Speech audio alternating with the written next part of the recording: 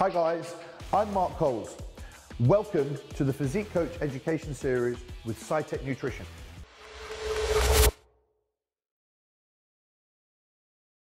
Guys, welcome back to the next video in the series. Now, I'm going to change things up a little bit today because I'm going to talk to you about the digestive system. Yes, I'm not going to talk about actual fat loss diets. I'm not going to talk about muscle building diets because something that people very much underestimate, and it's the internal workings of your body.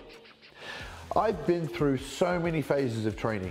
Training where I'm not gaining any muscle mass, training where I've not lost any body fat, and I really hit these kind of plateaus, and you've all probably been there.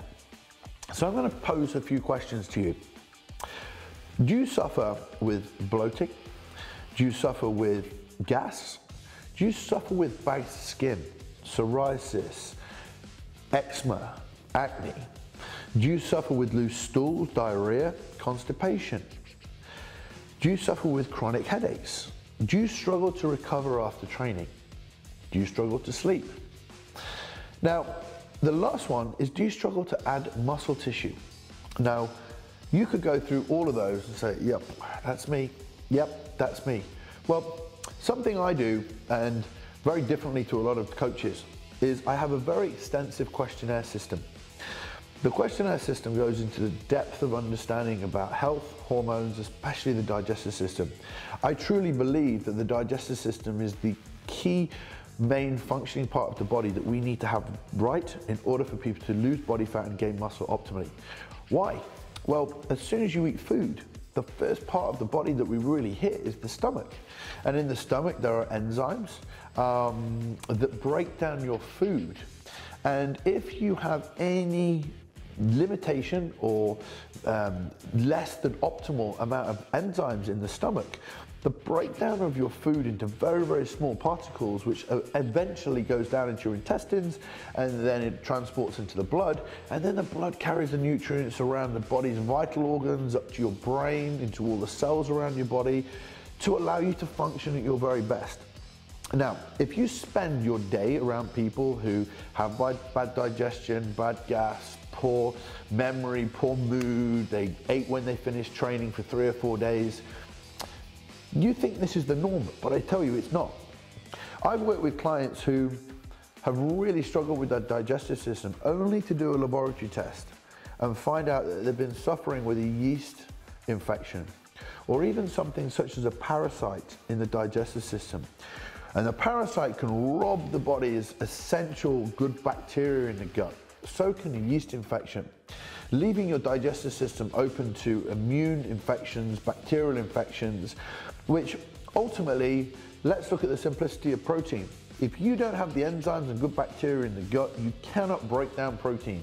Have you ever had protein, good quality protein, good quantity of protein, and felt like it's not digesting anywhere in your stomach? Well, there's a good chance you may have some level of protein malabsorption, maldigestion. And with all these issues going on, you're delaying the amount of amino acids that are going to get into the bloodstream. You may have a dysfunction as to the ability to break down fats and break down carbohydrates. And as such, you have poor blood sugar levels, you have food and you feel very dizzy, very tired. A lot of it can be down to your digestive system, or even further down, and it can be looking at the pancreas and the ability for the body to uptake insulin by the body, which is another topic we can talk about.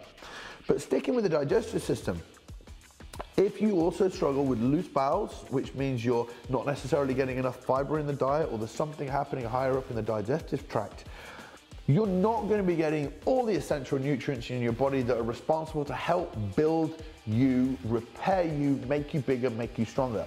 Now, if you can't build muscle, you're not going to obviously gain strength. A sign of poor recovery is going to be that you're in pain, you're aching, your muscles are really sore for extended periods of time.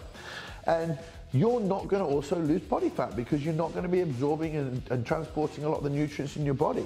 So I pose this to you. You know, when I work with people, I go through this detailed questionnaire system to find out if the number one part of the body, the stomach and the digestive tract and the intestines, aren't functioning optimally, you're not going to be building muscle optimally, and you're certainly not going to be in a great position to lose body fat.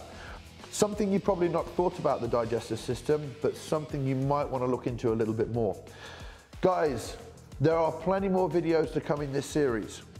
Please keep interacting with us on our social media channels, Facebook, Twitter, and make sure you post anything relevant question-wise to us, and we'll bring them up in the next series and the next videos.